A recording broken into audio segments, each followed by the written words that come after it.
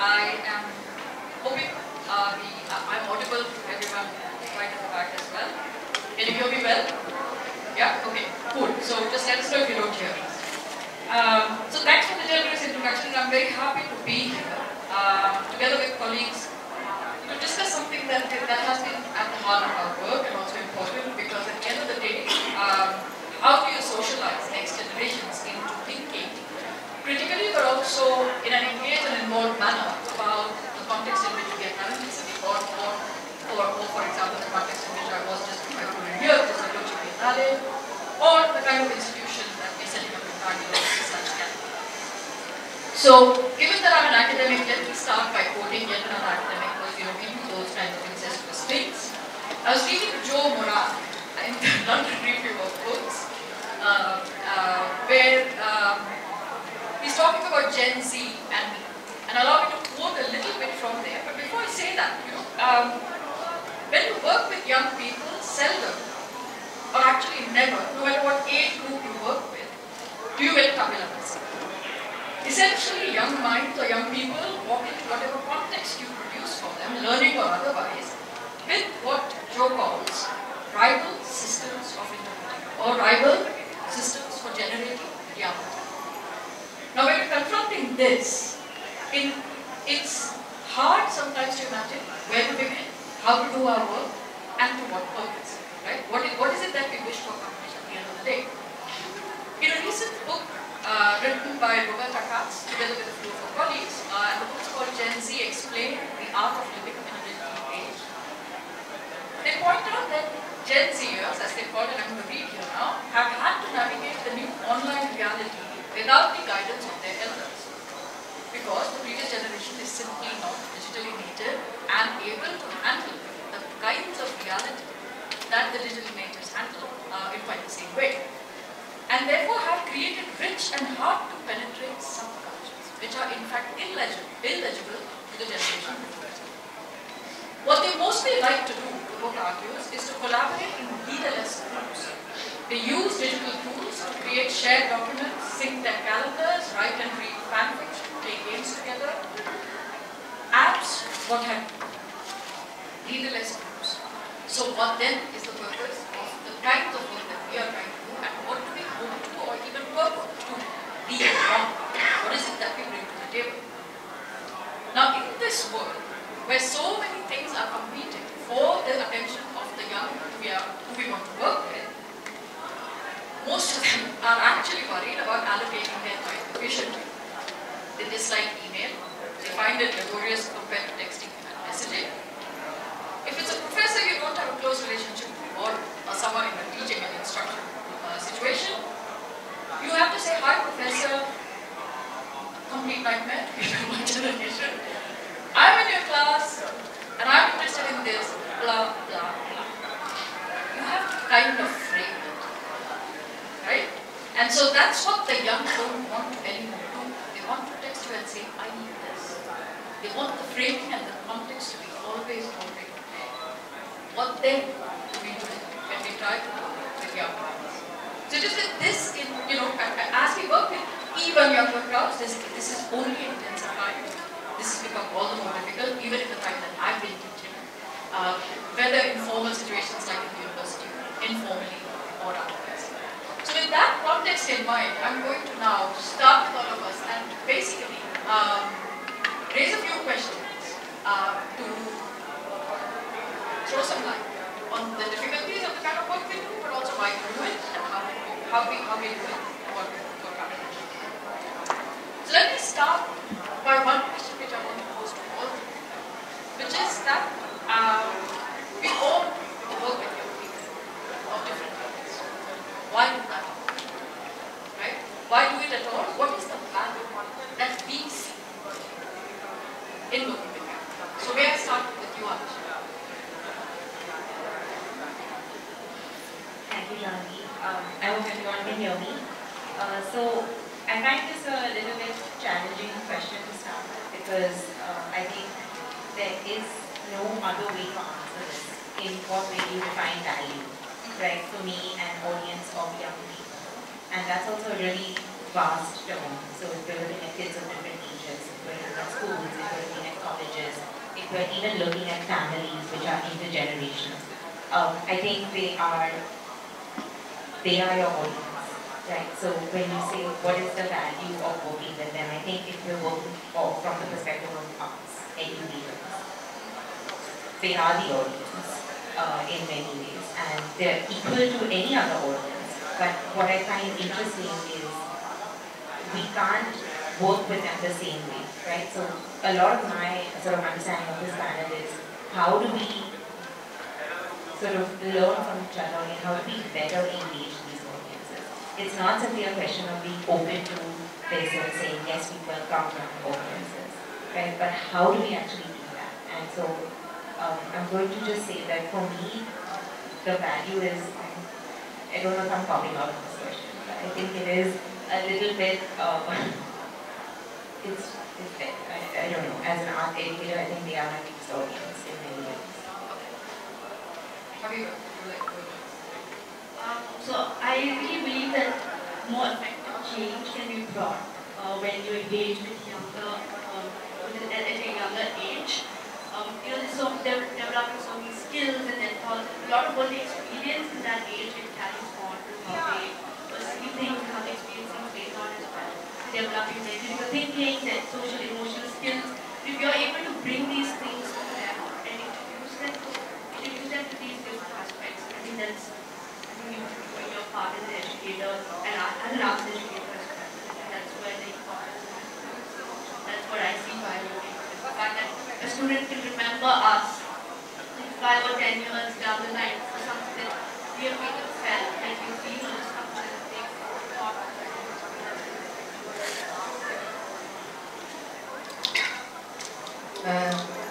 Value is developing children's ability to think creatively, critically, competently, and responsible to reach their full potential to the fullest, become the foundation for life. Yeah, and then the art experience as a process that is done and will be embedded in life as an asset in the future. Actually, so the experiences of the value.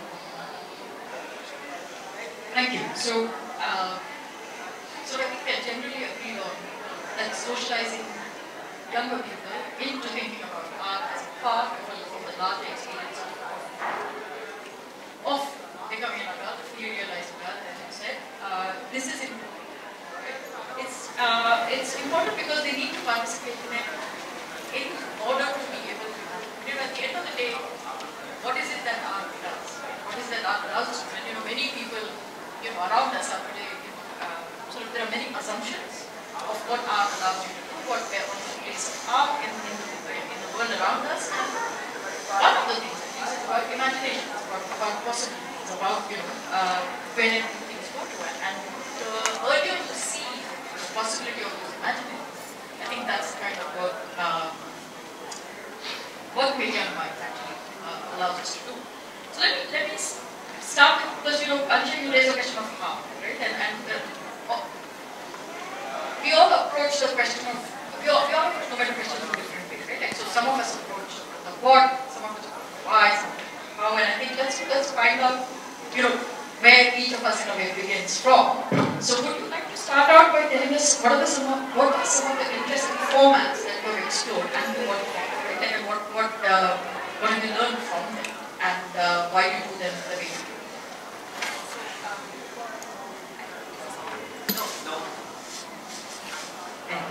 Okay, so Jahnavi, honestly my answer is not going to be revolutionary. I was thinking of this question of yours, and I'm also going to pick up on some of the things that we've already heard from the other panelists. And I just want to say that it can be as simple as getting children, especially if you work with large groups of children, let's say a school group, right? Getting them into an art space and not beginning with don't touch the art, right? Or rules that begin in the negative. And when we talk about exposing them to the arts, I think to make it something that becomes a regular part of their lives, that allows them to achieve all these potentials that art can help them achieve, I think it's important to have them just experience that space as just a space of joy, right? So when you say format, it's simple things as maybe not saying keep quiet in an art space. You know, maybe allowing them to sit down in an art space, ask questions. Don't even tell them anything, but let them lead the conversation. So it could be as simple as what are the questions they want answered. Maybe they answer it themselves, maybe they just look closer at the art. So when I look at, of course, all of this changes based on not just age group, but also the amount of exposure these kids have already had. You can't say all 6th graders are the same. So we're definitely looking at understanding that your format has to change based on every single session that you do. It can't be a format that you try to replicate.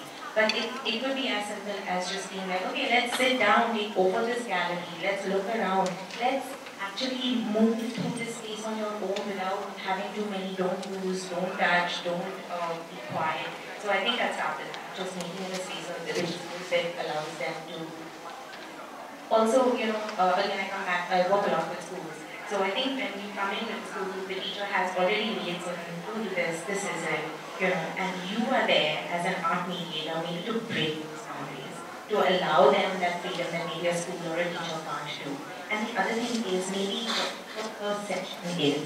It's not so, in my mind at least, it's not so outcome focused. It's more process over product. Because everything in school is so learning outcome focused. And yes, when you're talking to the teacher, it's a different conversation, right? You're couching it because they have to bring their students in. But with the students themselves, it can be a little bit more open-ended and not so outcome-driven. So one of the formats that we work with right now is thematic curriculum. So using the art as a medium to make concepts to students. For example, we recently had a masculine. So how do you talk about a concept at masculine that is a little morbid, that is a little heavy, to younger audiences? I'm interrupting you just to put a footnote. That's exactly what I started out with Joe Morales thing, saying that, it's framing that they're resisting. And what you're doing when you put in a concept work, when you put in a concept frame like that, is you're doing exactly all that way. So yes, please go on and tell us. So basically using art as a medium. So when you talk in, when you take it into a classroom, there's students having discussions, doing sculpting activities, doing photography, and then just learning about what that concept does and what their sense perceives that as. And I think that learning becomes so much more interesting and so much more engaging when we're able to incorporate art that way. In other ways that we have publications that we bring out so we can engage with students beyond the classroom. We have something called the pocket and photography that we're working on. So these are just bit-sized photography activities. So students just take their journey with it. They just practice the art. A lot of work.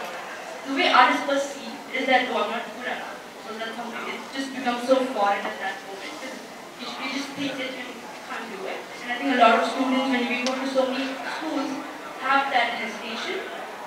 Be it students or teachers, there is a sense of hesitation when we get into that space. So I don't know if I'm good at this.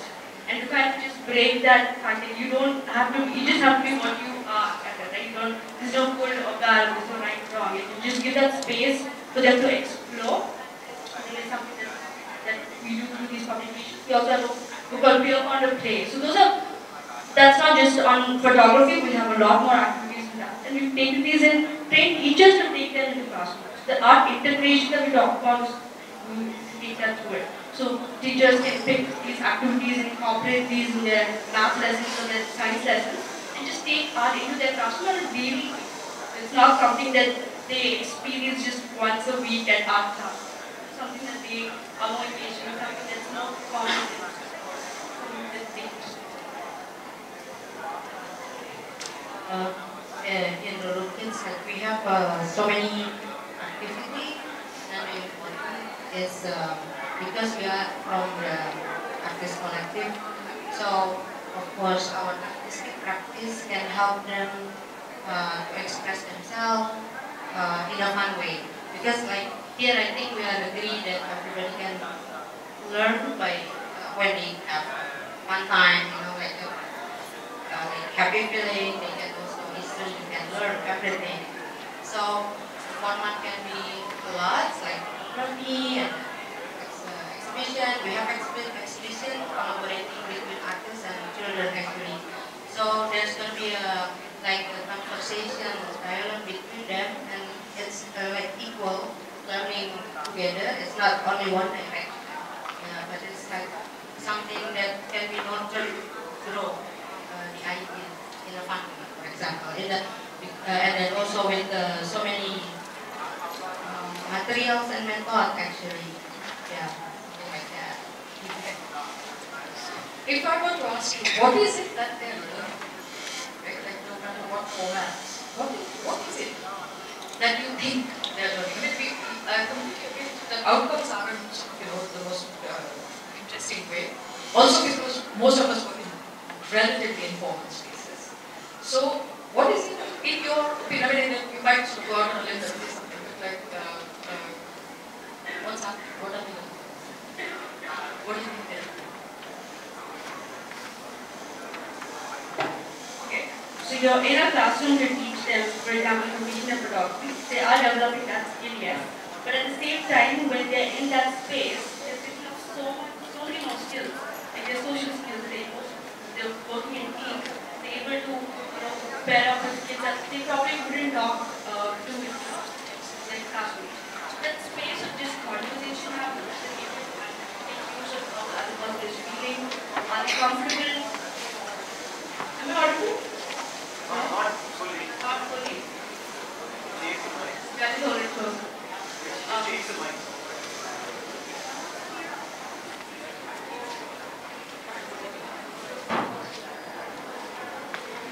Is this better? Okay. Yes.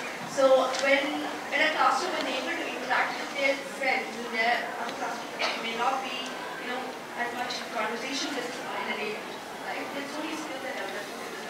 The most important aspect of social emotional learning that we talk about in art spaces right now happens when they are just going into classrooms, right? Or just not just classrooms, or even if it's in formal space, they're picking on these different things, having empathy. But especially in photography, when they take portraits of each other, then is the other person comfortable? I may not have spoken to them at all.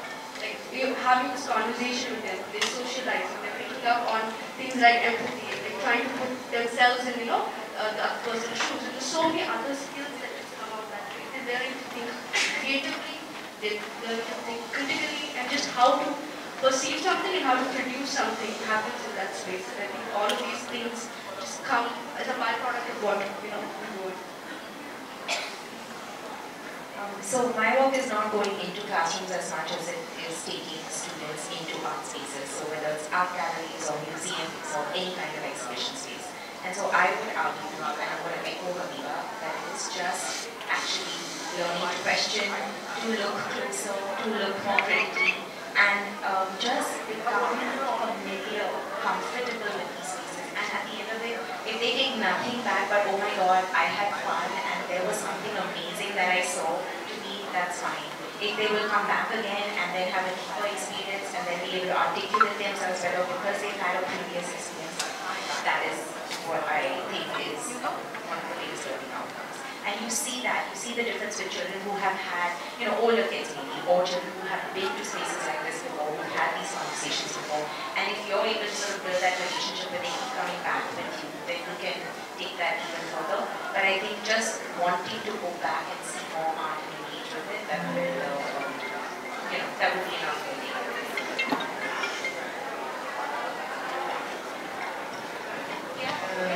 For me, it's their experience and process something. It can be say like giving the benefits and they can learn about the legacy from before, something like continuing. So it's going to be developed their characteristic actually, something like that. Then the process is really important because like you said that they can sense and they can learn from what they got, the experience itself. So and after that the value is they can learn much more from that. Yeah. Look, I'm just going to push a little bit on that. When you work,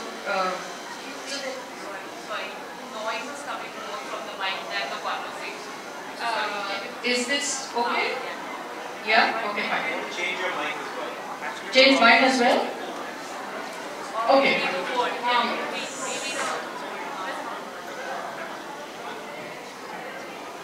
Okay.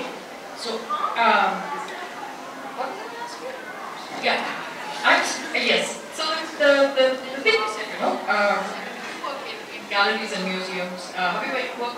So there are two kinds of activities we see here, right? Like one is where you get young people to engage with art that has been made by others, and another is to get them to produce or work with art themselves, right? Like, so at least two aspects to this work.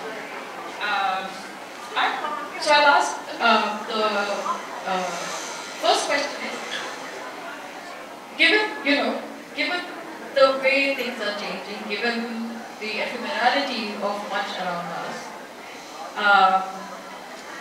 why do we want the young to engage with historical or existing knowledge and create expressions of any kind?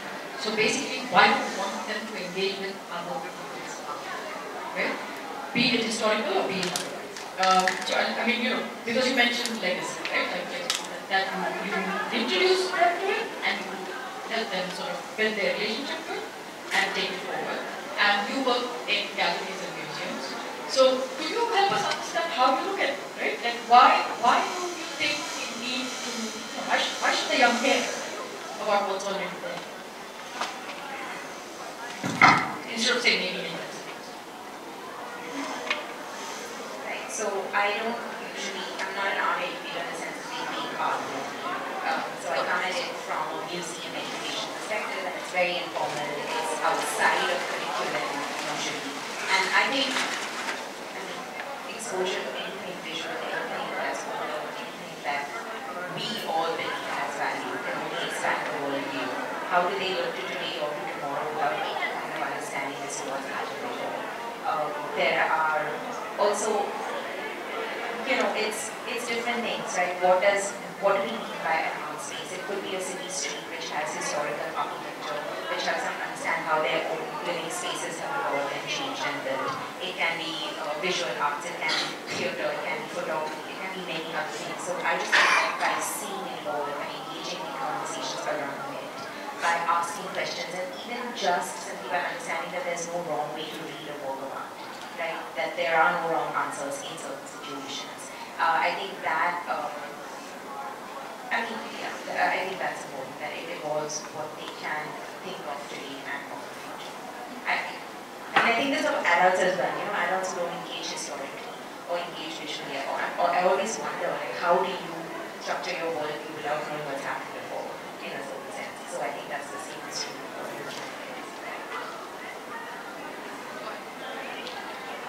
Okay, so to start with, I think what Alisha says makes sense, right? Like exactly to know what happened before, what an understanding of that, so that you move forward and when you create things, you have that in your sense.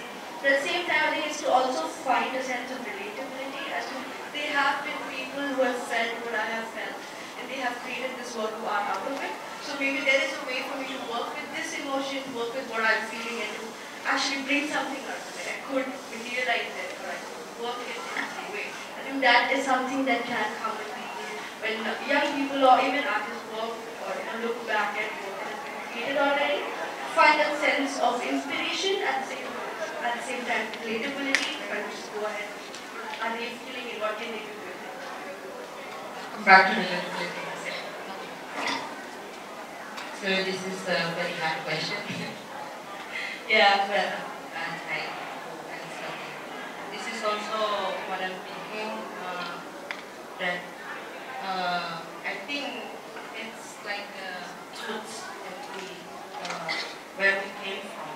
It's like locally people that for me, for example, I really want my son to know what an ancestor as well, so and then they can bring this storytelling to the other generation. This is very important for you to pass to the other generation, so they knowing about the locally anchored, the roots, something like that. So the history was important, and then so it's create your also your quality of your individual or something like that. Brown or brown. Rules. Yeah, so relatabilism, I mean, clearly you establish yourself as a Gen Z by using the word relatable already. Because it wasn't the word previous generations used most comfortably. And what does that mean, right? Okay, so is it relatable to me? Or, so in a sense, it becomes about me. Whereas, there is also the value in a work of art being able to establish the strangeness of the other. And strangeness of the other somehow has become a very bad term to use, but that this is different from me, and it's actually quite fabulous. So there's that aspect of it too. And a work of art, including literature or a film or a piece of work, can also understand that. And of course, as you can correctly point out, intergenerational conversation is incredibly important for ideas to travel, for experiences to travel, and for us to make, in a way, collective meaning, right? Because at the end of the day, what do you do when you stand in front of an art, a work in front of a work of art, is to try to create meaning, to interpret it, and sometimes curators come in the way and interpret it for you, and sometimes you have the freedom to get away from the priest and interpret it for yourself as well. So all of that work does happen. I'm going to open up for questions, but before that, I just want to ask one question to our three panelists, which is, I'd like you to share with us two ideas. One, that you want people who work with young adults of any age, the young and young adults. One thing that you want us to think about, and one thing you might actually urge us to do, right? No matter what we practice, we might not be engaged with young adults ourselves, and our audience is, fairly diverse. So, if you could just each of you share one idea, two ideas each. One, what you want us to think about. One, what you want us to do, and then we'll open up for questions. Daniella, do you want to start? Okay, she's still thinking. Alisha, go ahead. Okay, I'm going to keep this quite brief. I think we'll wrap this up quickly. But I think one thing to think about is, as people running art spaces or running exhibition spaces and things like that, I think, I often hear the terminology that, oh, this is a great show, we should get schools in, they should come, college students should come, everyone should come. But the idea is that, is it content that you want them to see, or, are we thinking about maybe what they might enjoy seeing? Right? Not just at a show that you put on and then latterly you're saying, oh, it's great for kids and everyone should come in. I think we need to think about actually, even, like you said, what do they want to see, right? What is it that we can create for them? Because I don't think they're the audience that you're thinking about when you're curating exhibitions, per se. And secondly, sorry if I'm stepping on any toes there, but the other thing when I say what we should do is actually, it is not just important enough to say we would love young people to come in, you have to plan for them. I said this to you guys in the talks, it is all logistics. They come in large groups, because if you tell a school come, they're not going to bring 30 students. They book a bus, they're going to bring 100. Can you manage that? Do you have enough educators? Do you have enough trained educators? Can you open early so that they can come at a time when they get a free run of the space? It's logistics. You can't just say, oh, come. No, you have to reach out to schools. You have to speak the language of teachers. You have to speak to parents and bring them in. So it really is, and you need to have people who are trained and dedicated to doing it, not someone who's doing 20 other things and also then responsible for bringing the young people.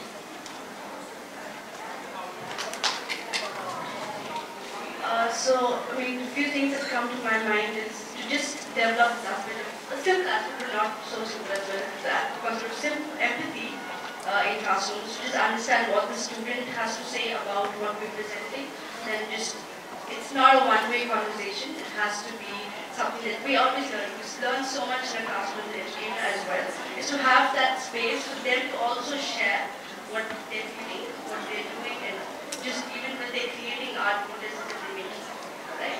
And at the same time, is to involve, I think this applies more to people who go into classrooms, is to involve the inner circles of students. For example, of just creating a smaller showcase in a classroom, right? We might have had an engagement with the students, so just create a small exhibition in just one of the classroom or some auditorium in the school, and just include their teachers, include their parents and their peers.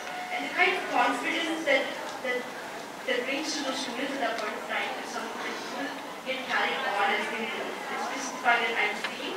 I can create this, I am good at this, and just to kind of get this idea of how they perceive themselves can make a lot of difference in doing that. So kind of just have smaller ways to showcase them and like to showcase their work and kind of make them the center of it.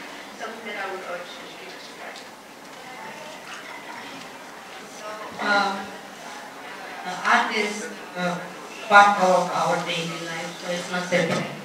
And then let them experience it together with us. And then put the knowledge education in the beginning, from, for example, for exhibition or event. It's not like you finish this and then you're thinking about the program, but it's include everything from the beginning, and then appreciate them, and then open the dialogue with them. So it's Wonderful. So we've got some sort of fairly logistical, but also in terms of ideas from the shared by the panel. We have a few minutes for questions. So if there's anyone in the audience who would like to ask any of our panelists, please go ahead. Okay. So there's that lady there and then the gentleman there. And then the lady here. Hi. Actually, I wanted to ask you something that Alisha was starting with that maybe also interactive with the schools,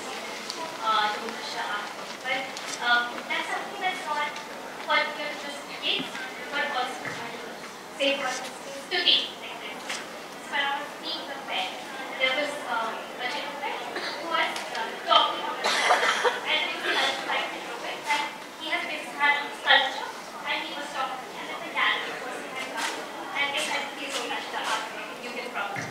But so even if stand out unconsciously, something like art for touching will always need someone's attention for anyone to see. So how do you overcome, like, it's not an easy question, but I just want to understand the art page with how we do this. Thanks.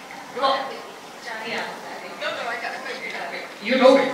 So artworks can't be touched. That's what it is. But how do you say that? You say don't touch the artwork, or maybe you ask it as a question and they give you that answer. Right? It's just about changing the language or the tone that you use in that space. So that it's not no, no, no, but it's together as a conversation, the class realizes that an artwork cannot be touched or trampled upon, unless of course that's allowed. And then there's a way to communicate that. So maybe the gentleman who did that, he could have just not went away, but maybe if he had that experience as a child and reinforced, he would ever have crossed that boundary. So yeah, look at that. Correct, that makes sense. Okay. He has another. No, I just want to make sure we read the others who also want to ask something. So yes, the gentleman. It's very simple, but all of the factors. How we can integrate or introduce idea, how to think, and that area of knowledge very early through each subject. I think it's good with subject, but it is so selfishly taught in schools. But it can help to, I don't know, early education can bring philosophy as a new subject. How to think, we need thinkers also. Because we read philosophy after graduation or something. That's the way we, in India, our education runs. So can you just, I know it's difficult, but Reverse the funnel. I think do away with the disciplines. I mean, in the first years of education, I'm sure you guys have answers to this as well, but given my experience in university teaching, what I can say with reasonable certainty is that the first few years of school and the first few years of university have to be foundational and beyond discipline. That doesn't mean that we don't value disciplinary training or the depth of the tools that disciplines give us. There's great value to going into depth into no matter what topics or training or tools that you learn. So there has to be respect for what disciplines have allowed us to do. I mean, when, you know, when I get a very particular kind of infection in a very particular place in the left eye, and you know, I want someone to know exactly what's happening. So I want them to know that kind of depth of knowledge. But at the same time, who cares about what I want? But you know, so we need that. We need the depth as well, but we also need breadth, and that breadth can come in the foundational years. So I think where you're absolutely right is in pointing out that those have to come very early on. It can't come as an afterthought. In India, often philosophy is something people do after retirement. History and philosophy, both, which is highly sort of problem. Does anyone else sort of have something to say? Yeah? Okay. We have. Okay. So we've got time for one last question now, and then we can close. I take drawing classes for young kids, and I mean, I don't teach them, I learn from them. I draw something which is quite realistic because I cannot stop myself. I am learning to be abstract with them because the way they perceive the shapes, it's amazing to see. I mean, I cannot stop myself teaching these young kids. I mean, I am learning from them. So I promote drawing classes and I try to teach, I try to tell parents it's not just a hobby class, but it's actually shaping in that early ages. I mean, I'm teaching to the students of 4 years old. The youngest one is 4 years old. He does amazing work. I mean, I'm trying to tell their parents he has a lot of caliber. I mean, you just don't focus on other parts of it, but drawing is also one way of expression. That's what I wanted to share. That nothing else. Thank you for sharing your thoughts. Thank you everyone for being here and for listening in, and thank you very much to my co-panelists for